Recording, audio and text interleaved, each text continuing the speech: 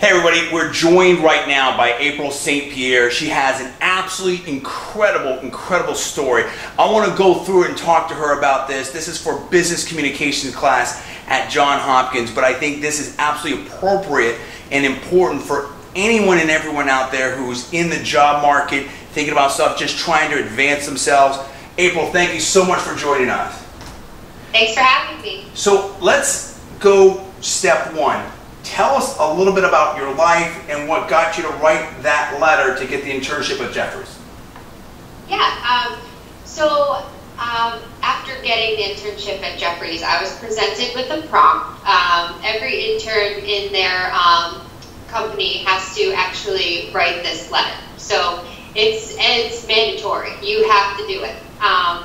So that was really cool because we all kind of got to compete against each other and, you know, take it a step further. Now, two quick questions. One, is it okay? Are you okay if we show this letter on screen while you're talking about that so we can sort of reference it? Sure. Okay. Yeah, definitely. That's awesome. Let me do that. And then number two, how did you get to Jefferies? What made you approach Jefferies and how did you get that internship? And then let's get into the letter.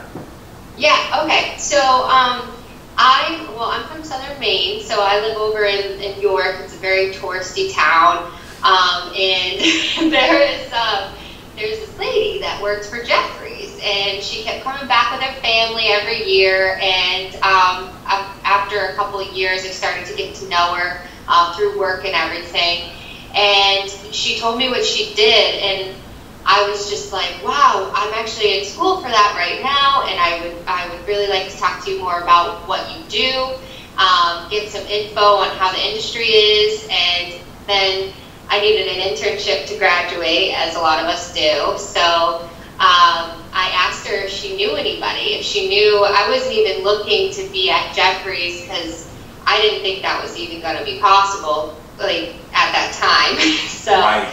She actually approached me because her assistant had left. Nice. So it was kind of a timing thing, right. But at the same time, what really worked is I was very open about to her about what I like and what I'm interested in, and I just kept talking. You have to just keep like right, make a connection. So yeah, make a connection when you meet someone that is in that like level of a company, you know, that I didn't really understand the height of Jefferies at the time and what they actually do. Now, what was her position at Jefferies? So she's the head of equity sales, the research sales team. Nice. Yeah. Okay. So to set the stage really quick, if I understand your story, and I want you to elaborate on that. Here you are, Southern Maine, you're going to school. You actually, I think, if I read that right, and I don't want to, you know, jump too far ahead, you had started raising your brother on your own at 16. You had a number of jobs, one of which you were doing some bartending and stuff, and you're going to school, and I want you to talk about that, and you meet this lady. Now, here's an opportunity to meet someone who's doing something at some big Wall Street firm, maybe based out of Boston. Is that correct? Run with that. Yes, so that's pretty much exactly what happened. I helped my brother out a lot. I worked a ton, and I just kept moving. I just kept working, you know, as hard as I could, and I really wanted to finish this degree. That's a big goal for me. So just kind of working at all these different restaurants and different bartending jobs, I was able to meet her and her family. You go out and you apply to these internships. How many did you apply, and how did you get into Jefferies? So I applied to quite a few. Honestly, I want to say at least 30 to 40 internships. I just applied to everyone that I could find, really. And I also sent her my resume and a cover letter, and I said, if you're interested, I wouldn't mind learning more about what you do. I know we have talked briefly a couple times, but at the same time, I would still like to see like the scale of what you do. And just the timing of her situation with her team and her assistant leaving and everything, it kind of worked out that she was able to ask if they could have an intern in the Boston office, because normally they're in the New York office. So it really worked out, and the company was actually like, this is a great idea. Let's have interns in Boston, you know, why not? So then I came in and met the team, and I just pretty much told them, I'm here to learn. I want to learn everything you have to teach me, and they loved it. So that's amazing. No, that's amazing. So you took, so trying to put this to the class a little bit, you basically met someone, you took an opportunity, you'd been working, you'd been thinking about it, you're like far out of that scene, but here is a chance for you to get in there. You kind of, because of your situation, it's almost like, it sounds like you sort of changed the way they did business with the internships now in Boston, and then they offered you this, but logistically it was still hard. I think I saw something like it's 3 or 4 hours for you to get there? Yes, so where I'm located, it takes me about 20 minutes to get to the bus that brings you into South Station in Boston, and that takes about almost an hour and 45 minutes. So it takes me a little over 2 hours each way. You do the internship, it's going great, you're excited. Jefferies has this thing where they all write letters, the interns write letters about their experience, and yours wins. Tell me about that. Tell me about what motivated you to say what you said. So I was talking to the team, and they have seen letters from previous years. So I was like, how does this usually go? What do people usually write about? Like, I don't want to be too technical or too academic. Like, I kind of want to just be myself. Is that okay? Or should I kind of be more academic? Would that win? Like, you know, I'll put them in. Well, of course you want to win. And they were like, oh, just be yourself, and, you know, just get it done. Just show your experience here and what we've done for you. So I sat down and I rewrote this letter probably like 6-7 times at least. I was like, so many drafts on my computer. Oh my God. It was just like one of those things where I was like, I don't want to go into myself too much. I really want to go into how my hard work has finally paid off, and how I've finally been able to experience what I wanted to experience, and see the big picture and really, really learn something. Because although school is great, you don't get that real life experience. You really need to do as many internships as you can. And I was just so lucky to be able to get the experience I did with them.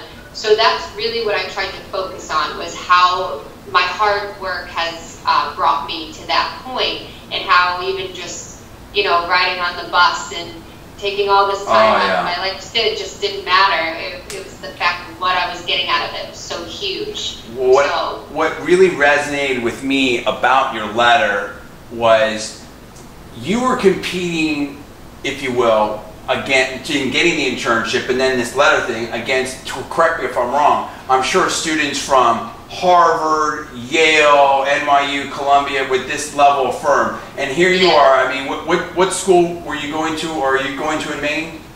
Yep, it's the University of New England. So it's in Biddeford, yeah. Yeah, and I'm sure it's a great school, but it's a little different, right? I mean, and very so many times in life, you, at the high levels of business and academia and stuff like that I've touched at various points of my life, if you don't fit the check boxes, if you will, of being at the best school with the best grades, with the best recommendations, or being at the best firms to prepare you for these other firms or experiences, you don't even get a chance. You don't even get to talk to people. You don't even get in the door. So I mean, I do understand that there was this meeting that you had, and there was some serendipity. But I think that you were able, with your business communication and your willingness to take a risk, you were able to break through the noise and touch someone. And your letter was so absolutely real of your life, and it made a really huge impact. And I think that it's so raw and so real, and I think so powerful. And I think that's what makes it so sort of salient and impressive for people. Am I getting this right, or am I getting this wrong? It's totally right. I think you need to be honest, and as long as you communicate honestly and effectively, you can do something. No, absolutely. That's exactly what happened? I mean, I'm sorry, I was going to say something. I remember, and I don't want to get too into it, I want the folks to be on you, but I remember there's a couple times in my life where I was able to get on a TV show, get on a major market radio show, whatever, not because I worked my way up 20 years in the system and went to this state and that small station, whatever. I picked up the phone and I was able to make a connection with someone that I never met before. And in that short time, I was able to do the same type of thing, break through and demonstrate the ability that I had, and it worked out. And there's different things like that. So when I saw your thing, I'm like, I get it. That makes, this speaks to me. And I think it speaks to a real spirit and a power that you have. And I think that's very, very inspiring. How would you share with other people how they can do that maybe for themselves? You just have to take chances on yourself as well. Put yourself out there. It can be a little uncomfortable to just pick up the phone and talk to someone you have no idea about. You know, you don't know anything about them. You just really want to try to connect in some way, but you have to make it work on what you know. So I think instincts come into play as well, and just kind of trying to put your best foot forward and just show the best parts about yourself can really help as well.